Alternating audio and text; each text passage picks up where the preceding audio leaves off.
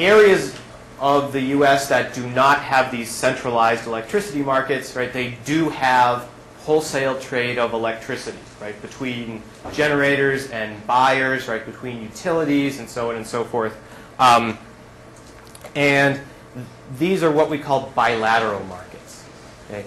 And these bilateral markets actually existed long before electricity deregulation, long before the PJM electricity market, and so on and so forth. And the first of these was actually set up in the western U.S.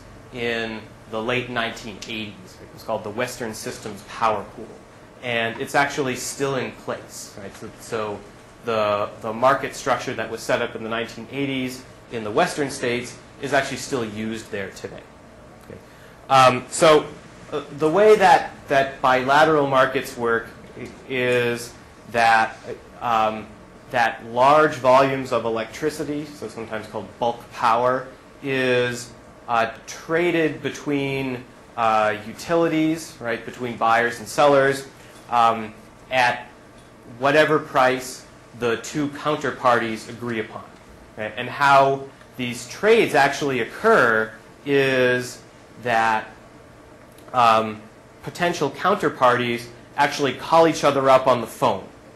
Okay, so I might be like Bonneville Power Administration, and I could call somebody at SMUD, right, the Sacramento Municipal Utility District, say, I've got spare electricity to sell. Do you want to buy any? Okay, and so this is this is basically how the bilateral markets work. Okay, and sometimes the energy that is purchased through these bilateral markets is coupled with access to the transmission grid so that you could actually deliver the electricity. So this is sometimes called firm energy, right? And as opposed to non-firm energy, which is sold without access to the transmission grid. Okay.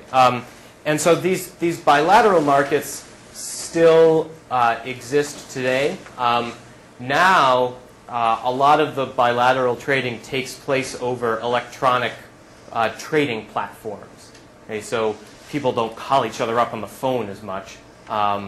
Instead, they might log on to some electronic trading platform, kind of like eBay or something like that. Okay, but so the when we talk about centralized electricity markets, just keep in mind that that places in the U.S. that do not have centralized electricity markets still have trading of electricity through these bilateral markets. Okay.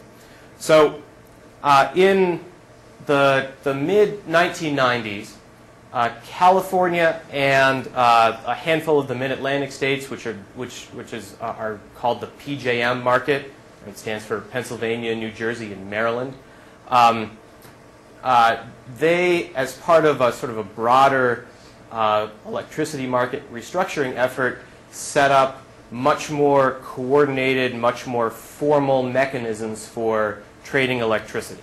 Okay? And the California model was a little bit different than the PJM model, but the big similarity that they shared was that rather than people calling each other up on the phone, there would be a centralized, basically exchange set up, right? Kind of like something analogous to like the New York Stock Exchange, right, or the New York Mercantile Exchange, where crude oil futures are traded. And rather than buyers and sellers trying to find each other by calling each other up on the phone, everybody would go to this centralized market, right, or would go to this centralized exchange.